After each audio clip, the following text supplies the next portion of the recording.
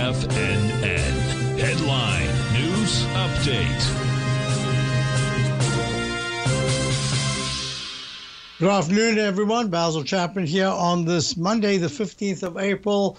At the market close, we've got the Dow down 248 at 37,336. We're looking at this candle here called Chapman Red Roman Candle. Implication being that if at any point tomorrow the Dow is able to trade for 90 minutes above 200, there's a chance to retest today's high of 38,386. If it closes 2 days underneath today's low of 37,657, you've got to be careful because that 37,100 is going to be the next target that we're looking at. We're looking at the S&P. The S&P right now is trading at the close. It's trading down 61 at 5,061. What a huge candle. And we were talking about this in the show, Tom's show just now that I sat in for.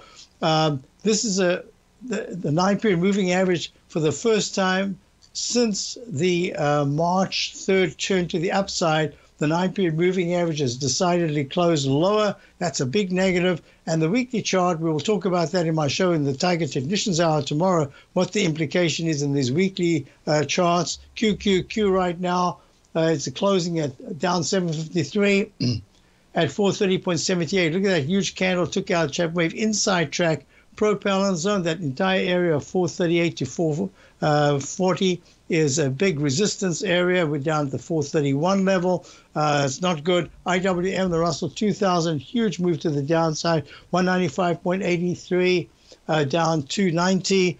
And the MACD, all the technicals are very weak. That says 192, the 200-period moving average, could be its key support level that it targets over the coming week or so. The VIX is up, the gold is up 27 at 2401. This is part of that whole geopolitical. So gold is that icon for fear geopolitically and is holding really well at this particular point. Got huge support in the 2320 area. It's at 2401. Dollar is the currency the favorite currency, and it's doing extremely well. It's up 16 ticks at 106.20. These are all different things. They have different implications. Bonds, that's the big thing that really worries me.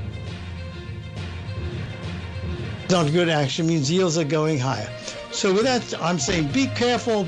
Just raise a little bit of cash. Don't get too excited, but just be careful and have a wonderful evening. We'll see you tomorrow. And stay tuned to TFNN tomorrow. It should be an exciting day.